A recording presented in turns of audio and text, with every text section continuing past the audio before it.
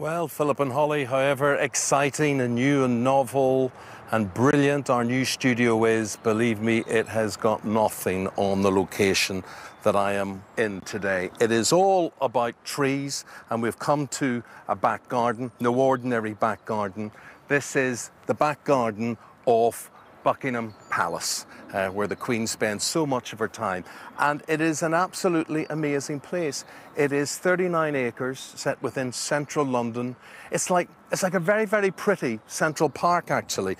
And you've got your primroses, you've got your bluebells going on here.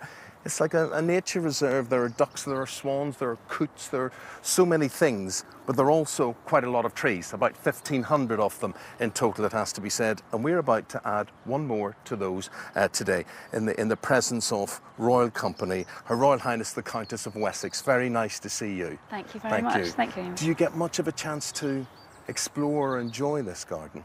Well, I have done actually over the past. I've run around the paths trying to get fit, and of course we always have garden parties where we come and support the Queen, and then some of our own organisations have had celebrations in the garden as well. So yes, and we're very fortunate to be able to have it. Very nice. And did your kids, I mean, would they have memories, fond memories of this garden? Yes, when they were little, we've come up here during school holidays and things, and there's actually a little sandpit over there which has got a cover on it, and we sort of pulled it back and found about 1 million bugs in there. But yes, the children have enjoyed the sandpit and have enjoyed running around the gardens too. Did you see Buckingham Palace last night, the way it was lit up? So this is the Queen's Commonwealth canopy, and they did this massive big projection of tree canopies over it. What was that like? Yeah, it was actually beautiful. I came here, came in the gates at about 11:30 last night, and it really did look lovely. It was really beautiful. Unfortunately only for one night, but it was